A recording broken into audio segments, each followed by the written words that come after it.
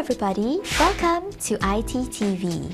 For today's lesson, we will be studying on oxidation and reduction.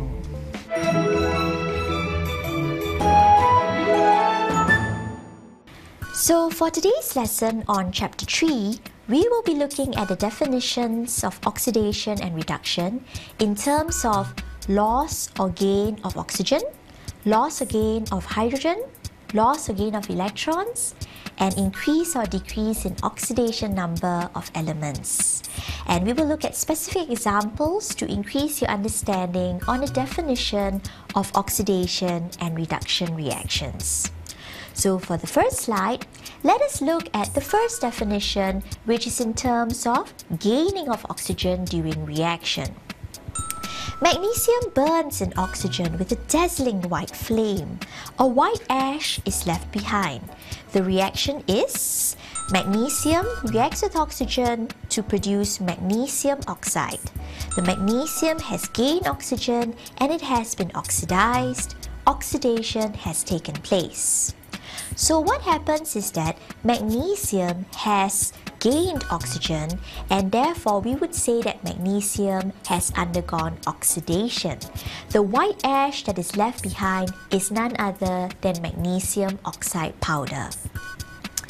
And let's look at a video on the burning of magnesium in oxygen. Now, for reduction, it is also defined as losing oxygen during reactions. Hydrogen is passed over heated copper-2 oxide. The black compound turns pink. This reaction is taking place whereby copper-2 oxide reacts with hydrogen gas to produce solid copper as well as water. And the setup of the apparatus is shown. This time, the heated substance is losing oxygen. It is being reduced. When a substance loses oxygen, it has been reduced. Reduction has taken place. Now, for the first parameter to define oxidation and reduction, as I mentioned earlier, is either in terms of gaining or losing oxygen. For this second specific example, copper-2 oxide has lost oxygen, and therefore we would say that copper oxide has undergone reduction because it has lost oxygen to produce solid copper, which is slightly pinkish in color. The black compound was copper-2 oxide. Let's move on to the next part. When hydrogen reacts with heated copper-2 oxide, the reaction that takes place is as mentioned earlier. Copper-2 oxide has been reduced to copper by reaction with hydrogen. So hydrogen acts as a reducing agent. Now, usually, if copper-2 oxide has been reduced to copper, it means that copper-2 oxide is acting as an oxidizing agent, while hydrogen is acting as a reducing agent because it has been oxidized into water. So the point to remember would be, let me go to the board to illustrate this. The point that you all need to remember would be oxidizing agents are reduced. They will always undergo reduction, whereas reducing agents, they will become oxidized. And this process happens simultaneously at the same time. Oxidizing agents will be reduced and reducing agents will be oxidized. So in this case, copper-2 oxide is reduced, therefore it's acting as an oxidizing agent. Now, oxidation reduction takes place together. Look at the reaction above. Oxidation and reduction always takes place together. Like for the first example, magnesium is being oxidized, which means the oxygen is being reduced. So which is the reducing agent in this case here? Remember, the reducing agent will be oxidized. And in this case here, magnesium is being oxidized. Therefore, magnesium is the reducing agent. Is that clear?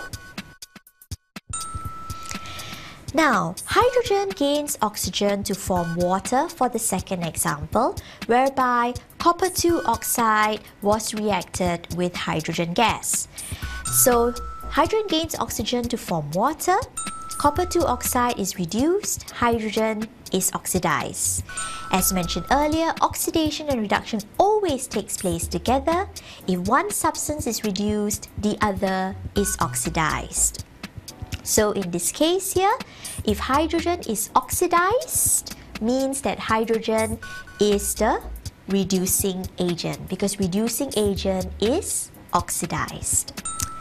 Now let's look at some more specific examples. In terms of gain or loss of oxygen, to define the definition of oxidation and reduction, let's look at the reaction between zinc and copper oxide, whereby this produces zinc oxide and copper. So what is the substance being oxidized here?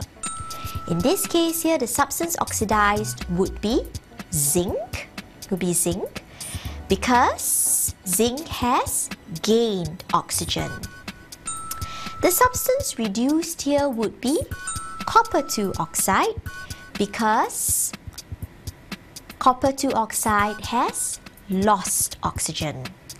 Now, then which is the oxidizing agent? Remember, the oxidizing agent is the substance that is reduced. Always remember, oxidizing agent is the substance that is reduced. The substance reduced in this equation would be copper 2 oxide. And the reason that we know copper 2 oxide is the oxidizing agent is because it has been reduced. Because oxidizing agents are reduced.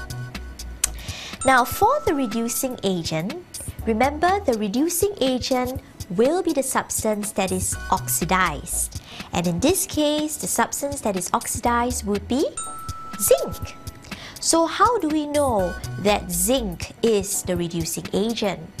Apart from the fact that zinc has been reduced, we could say that zinc has gained oxygen. Because when it gained oxygen, it is actually being reduced. So this is a specific example to define oxidation and reduction in terms of gain or loss of oxygen. Next up, let's look at another example whereby we can define oxidation and reduction in terms of gain or loss of hydrogen. So look at the equation whereby gaseous hydrogen sulfide reacts with chlorine gas to produce sulfur and hydrogen chloride. So which is the substance which is oxidized in this case? Now remember, the new parameter is either gain or loss of hydrogen. So the substance which is oxidized in this case is none other than hydrogen sulfide. How do we know that hydrogen sulfide is a substance oxidized? This is because hydrogen sulfide has lost hydrogen. It has lost hydrogen, so it means that it is oxidized. Let's look at the substance that is being reduced. Well, the substance reduced will be chlorine gas. How do we know that? Because chlorine gas has gained hydrogen. If it has gained hydrogen, that means chlorine has been reduced. Next up, we look at which is the oxidizing agent. Remember, the oxidizing agent will be the substance being reduced. So which substance is being reduced here would be chlorine. And how do we know that? Because chlorine has gained hydrogen. Apart from the fact that chlorine has been reduced, chlorine here has gained hydrogen. Lastly, which is the reducing agent? Remember, reducing agent is a substance that is oxidized. And in this case here, the substance oxidized would be hydrogen sulfide. Reason being because hydrogen sulfide is oxidized. As you can see, hydrogen sulfide has been oxidized or it has lost hydrogen. If it is oxidized, it would lose hydrogen. Next up, let us look at the third parameter to define oxidation and reduction processes in terms of gain or loss of electrons. Example, we have sodium reacting with chlorine to produce sodium chloride salt, which is a substance that is being oxidized. It is none other than sodium. How do we know? Because sodium has lost the electrons. Now, to have a better understanding of this, I think it's better if we look to the board to have a deeper understanding of how gaining, losing electrons would define oxidation and reduction. So I'll draw a line. Okay, now first up, let's look at the reaction between sodium and chlorine to produce sodium chloride, right? And we have to balance the equation. So, the substance being oxidized here should be sodium. This has been oxidized. It has undergone oxidation.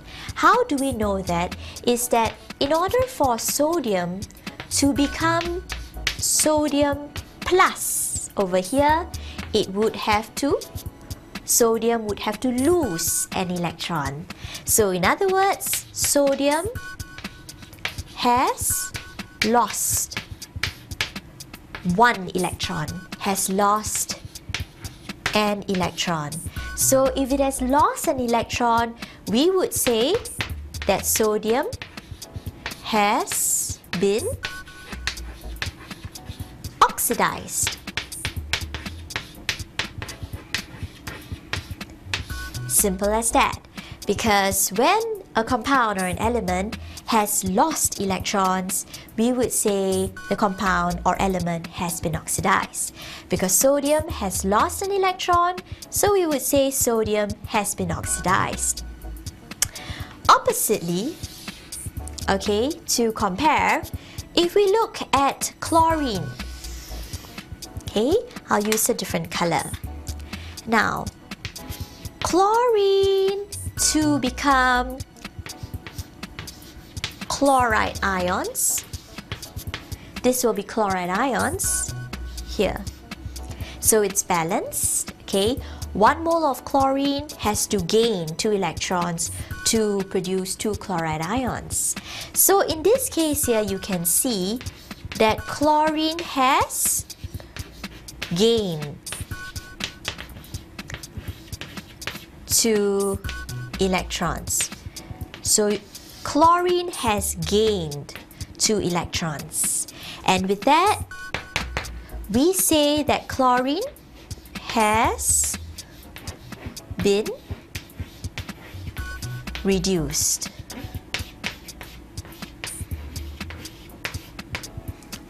So that's a simple differentiation.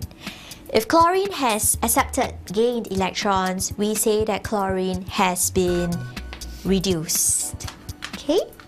So now, referring back to the slide, which is the oxidizing agent? As mentioned earlier, the oxidizing agent is always reduced. And which is the substance reduced? That would be chlorine gas.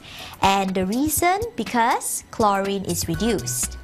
Next up, which is the reducing agent? Remember, the reducing agent is the substance being oxidized. Which compound is being oxidized would be sodium.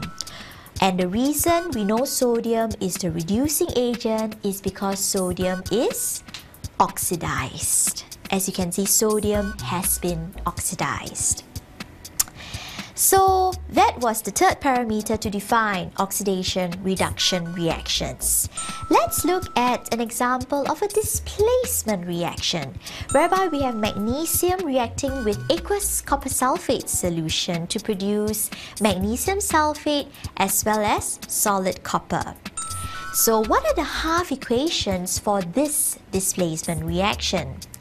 As you can see here, magnesium will become magnesium 2 plus by releasing 2 electrons. So electrons are reduced by 2. Therefore, we know that oxidation reaction has occurred. How about for copper 2 plus? Copper 2 plus has gained 2 electrons to become copper. So electrons are increased by 2, therefore reduction reaction occurs. So which is the substance that is oxidized? And in this case here, the answer is magnesium. How do we know that? Because magnesium has lost electrons. As you can see from this example, if the element or compound has lost electrons, we would say the element or compound has been oxidized. So in this case here, because magnesium has lost electrons, so we say that the substance being oxidized is magnesium. How about the substance reduced? The answer will be copper 2 plus, because copper 2 plus has gained electrons. As you can see from this slide, from this board, that any element or compound that gains electrons, we would say it has been reduced. So for that reaction, because copper 2 plus has gained electrons, therefore we say that copper 2 plus has been reduced. So now let us look at another example in terms of gain or loss of electrons to further test your understanding. This is the reaction between sodium and chlorine, again to produce sodium chloride salt. Now we know that electron arrangement of the sodium atom is 2.8.1.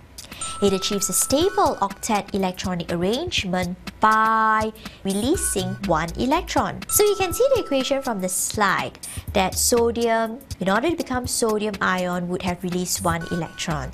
So electrons are decreased by 1. So from 2.8.1, sodium ion has an electronic configuration of 2.8. Therefore, we would say that oxidation reaction has occurred. How do we know? Because electrons are lost, electrons are released. Then let's look about chlorine. We know electronic arrangement of chlorine atom is 2.8.7. For chlorine to achieve a stable octet electronic arrangement, it has to gain 1 electron. Surely it has to gain 1 electron to achieve a stable octet electron configuration. So in this case here, if you look at the equation in the slide, chlorine gains 1 electron to become chloride ion. From electron configuration of 2.8.7, it becomes 2.8.8. So electrons are increased by 1, and therefore we would say reduction has happened because chlorine has accepted 1 electron. Now, let's look at the last example for today's lesson, which will be about the displacement reaction. We have the reaction between magnesium and copper sulfate to produce magnesium sulfate and copper. And what are the half equations here? I think to exemplify this, we could look at the board for this equation. So we are looking at the reaction between magnesium and copper sulfate, producing magnesium sulfate as well as some solid copper. So let's look at 2 half equations from this full complete equation. Now, what happens to magnesium? From magnesium atom to become magnesium ion, it would have to release 2 electrons. Okay, so this will be the half equation, one of the half equations. For magnesium to become magnesium 2 plus ion, magnesium would have to release, give away 2 electrons to become the ionic state. So we say that magnesium has lost 2 electrons. Magnesium has released 2 electrons. And Because magnesium has lost 2 electrons, we would say that magnesium has been oxidized.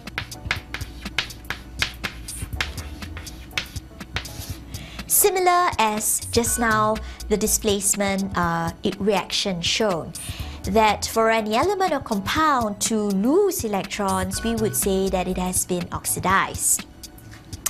Now, how about the next part? How about the second half equation for copper 2 plus? For copper 2 plus to become solid copper, it would have to gain 2 electrons to become copper. So in this case here, we say that copper 2 plus has gained how many electrons? Has gained 2 electrons. And if, like in this case, if a compound or an element or an ion has gained electrons, we say that copper 2 plus has been reduced. As simple as that. Okay, so right now, because copper 2 plus gains electrons, so we know that it has been reduced. To further test our understanding, let us look back at the definition there. How do we know which is the oxidizing agent? What is the oxidizing agent for this particular reaction? Remember, oxidizing agents are reduced. So what has been reduced here would be Cu2 plus. Cu2 plus has been reduced. So therefore, the oxidizing agent will be Cu2 plus. What is the reducing agent, everybody? The reducing agent should be the substance that is being oxidized. And what is being oxidized? Magnesium is being oxidized. So the answer here is magnesium. The reason, because magnesium has been oxidized. So let's look at the slide whereby the answers will be shown as well. So let's look at the answers on the slide. For the half equation, magnesium to become magnesium 2 plus ion, electrons are released by 2. Therefore, oxidation reaction occurs. For half equation copper 2 plus to become solid copper, electrons are gained by 2. Therefore, reduction reaction occurs. The substance being oxidized, as mentioned, is magnesium, because magnesium has lost electrons, while the substance reduced will be copper 2 plus, reason being copper 2 plus has gained electrons. And what is the oxidizing agent? Remember, as I mentioned, oxidizing agent would be the substance that is reduced, and the substance reduced here would be copper 2 plus. So the oxidizing agent here is copper 2 plus, reason being copper 2 plus has been reduced. Reducing agent here would be magnesium, reason being because magnesium has been oxidized. So let's have a short recap for today's lesson. We were able to define oxidation and reduction in terms of oxygen loss or gain, in terms of hydrogen loss or gain. We were also able to define oxidation and reduction in terms of electron transfer, as in terms of electron loss or electron gain. Next up, we will look at how to define oxidation and reduction in terms of increase or decrease in oxidation number. So that's the end for our lesson for today. Thank you so much for watching iTTV. We look forward to see you again the next time. Thank you and have a great day.